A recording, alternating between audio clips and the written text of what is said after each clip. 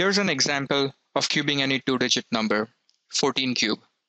Step 1 is to calculate the square and cube values of the digits as shown. 1 cube, 1 square times 4, 1 times 4 square, and 4 cube. The value of 1 cube is 1. The value of 1 square times 4 is 4. The value of 1 times 4 square is 16. And the value of 4 cube is 64.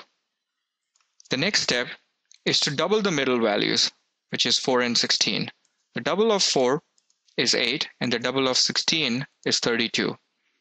The third step is to add all of these numbers. So 1 goes as 1, 4 plus 8 is 12, 16 plus 32 is 48, and 64 goes in as 64. Now, the last step is to simply add these digits as shown. Remember, in case of 64, 6 is in the tens place, 4 is in the units place. In case of 48, 8 is in the tens place and 4 is in the hundreds place. In case of 12, 2 is in the hundreds place and 1 is in the thousands place. And the last one is also in the thousands place. So the addition is a little different, so be careful.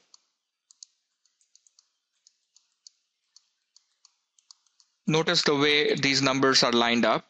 Now start adding them and you get the final answer, 2744. So 14 cube is equals to 2744.